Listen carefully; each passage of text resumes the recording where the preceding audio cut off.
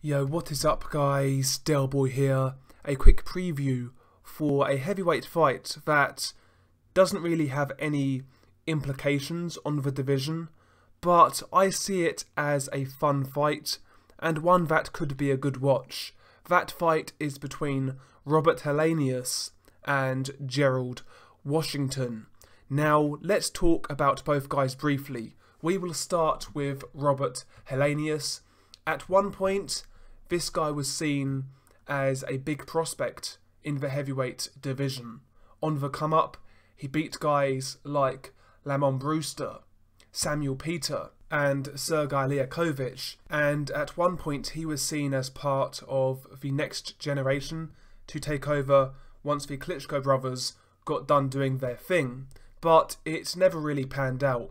In December 2011, Robert Helenius fought Derek Chisora. Now Helenius won this fight by a split decision, but this is when things started to go wrong for Helenius. First and foremost, people saw that fight as a robbery. Most people who saw that fight felt Derek Chisora clearly won it. I felt Chisora won it, but in that fight Helenius picked up, I believe, a hand injury, which kept him out of the ring for quite some time, and basically ever since that fight against Chisora, Helenius has picked up numerous other injuries and he's never captured that early career form.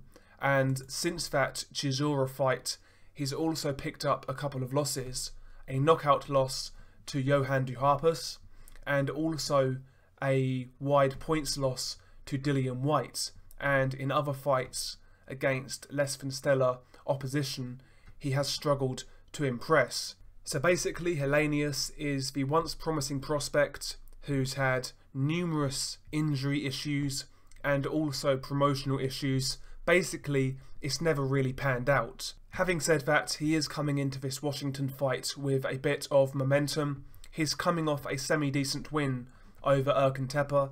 I felt he performed quite well in that fight. He scored a really good knockout in that Tepper fight, and it was a good fight to watch. If you've not seen it, take a look. Last time I checked, it was on YouTube, so give that fight a watch. It's certainly worth your time. So at least Helenius is going in there in some type of form.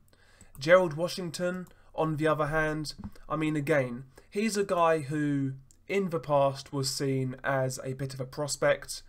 He's a decent boxer. He actually started boxing fairly late.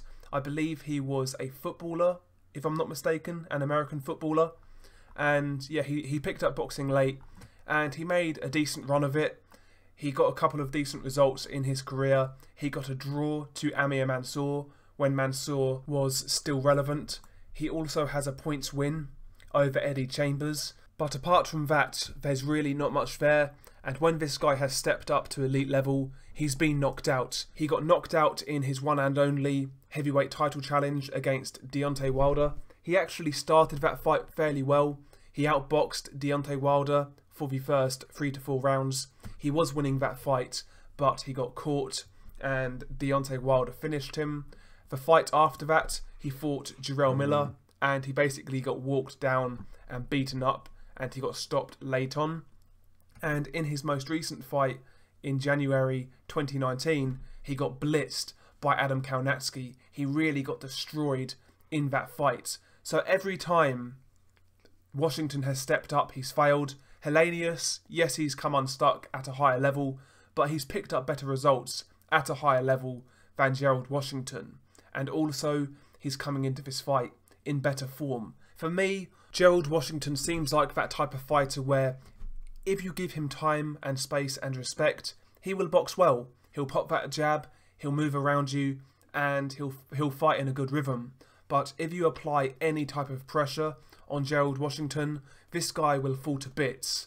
To me, he doesn't deal with pressure too well. I'm not really sold on his chin, and even his gas tank, I think, leaves a lot to be desired. Now, you can throw some of those same flaws at Robert Helenius, you know, bad gas tank, bad chin, not a great defense, but to me, Helenius has shown out and done better at a higher level.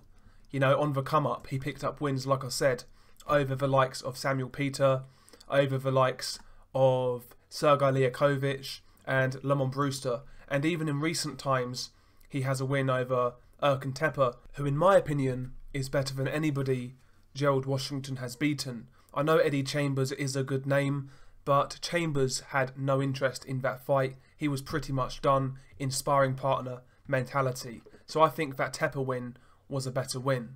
So yeah, ultimately I do favour Robert Helenius in this fight. I favour him to get a stoppage win. Robert Helenius, for one thing, does have genuine punching power.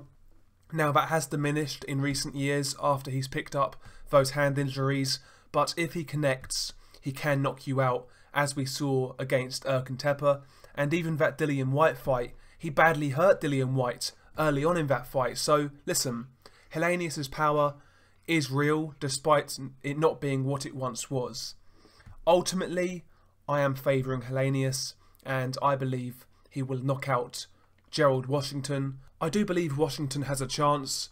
Ultimately, this fight is in the United States. It's in his home country, and maybe Washington can box on the back foot, pop that jab, vary it from body to head. Maybe he can outbox Robert Helenius, but we will see. You know, I believe Helenius wins this fight. I just think he has a bit more to offer than Gerald Washington at this stage. Now, I know this fight doesn't do a lot for a lot of people, but at the same time, you know, for what it is, it's quite a fun fight. Are any of these guys going to be a heavyweight champion? Absolutely not. But it's not always about that. Sometimes it's just about seeing a good scrap, and I believe this fight has that potential. Share your thoughts below, tell me how you see this fight going.